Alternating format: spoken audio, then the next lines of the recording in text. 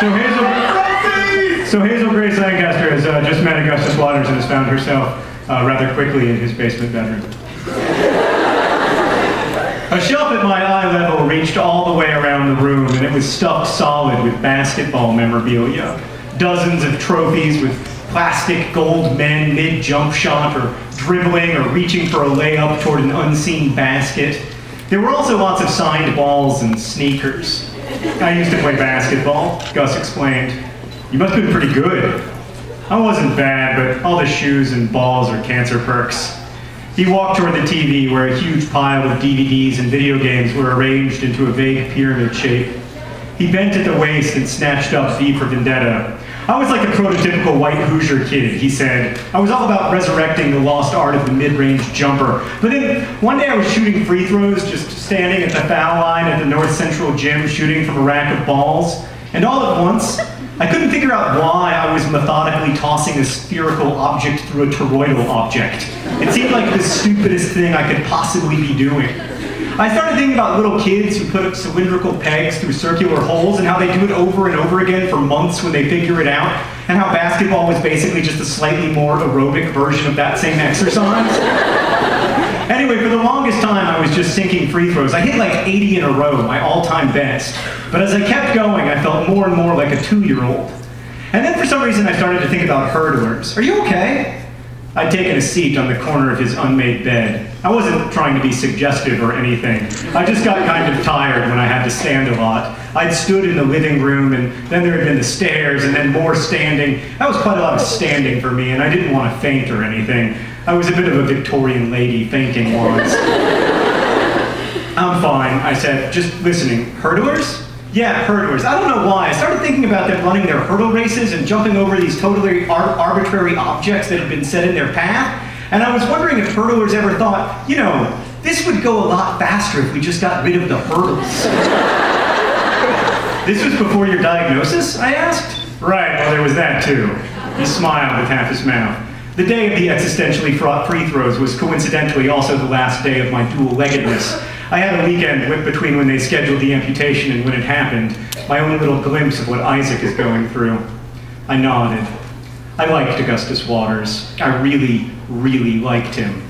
I liked the way that his story ended with someone else. I liked his voice. I liked the way that he took existentially fraught free throws. I liked that he was a tenured professor in the Department of Slightly Crooked Smiles with a dual appointment in the Department of having a voice that made my skin feel more like skin. And I liked that he had 2 names. I've always liked people with 2 names because you get to make up your mind about what you call them. Gus or Augustus. Me, I was always just Hazel. Univalent Hazel. So what's your story? He asked, sitting down next to me at a safe distance. I already told you my story. I was diagnosed when no, not your cancer story, your story. Interests, hobbies, passions, weird fetishes, etc.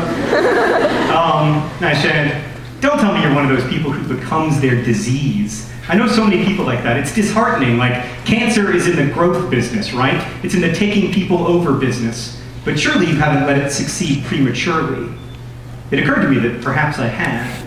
I struggled with how to pitch myself to Augustus Waters, which enthusiasms to embrace. And in the silence that followed, it occurred to me that I wasn't very interesting. I'm pretty unextraordinary.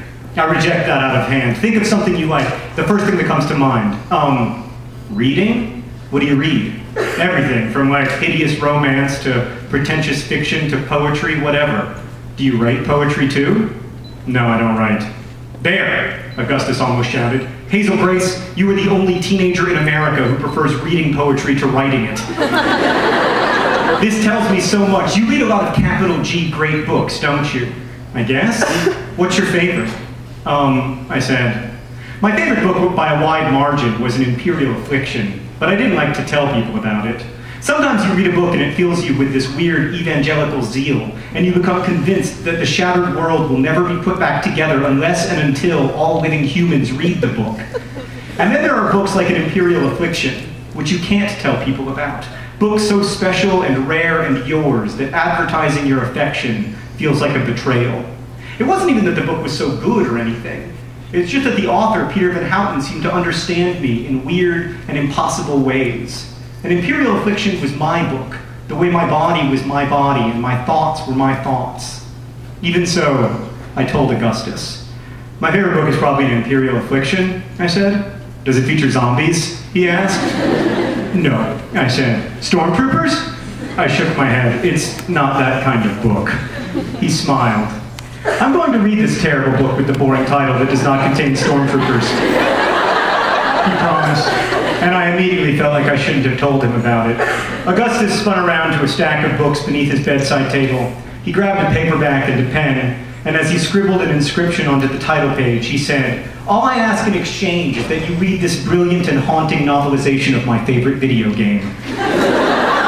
He held up the book, which was called The Price of Dawn. I laughed and took it. Our hands kind of got muddled together in the book handoff, and then he was holding my hand.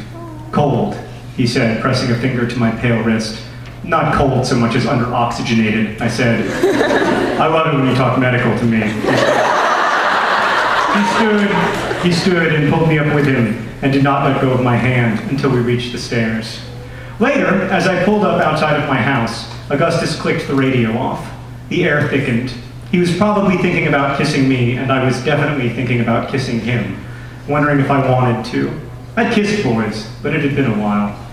I put the car in park and looked over at him. He really was beautiful. I know boys aren't supposed to be, but he was. "Hazel Grace," he said, my name new and better in his voice. "It has been a real pleasure to make your acquaintance." "Ditto, Mr. Waters," I said, feeling shy looking at him. I couldn't match the intensity of his water blue eyes. "May I see you again?" he asked. There was an endearing nervousness in his voice. I smiled. "Sure. Tomorrow?" he asked. "Patience, Grasshopper," I counseled. "You don't want to seem overeager." "Right, that's why I said tomorrow," he said.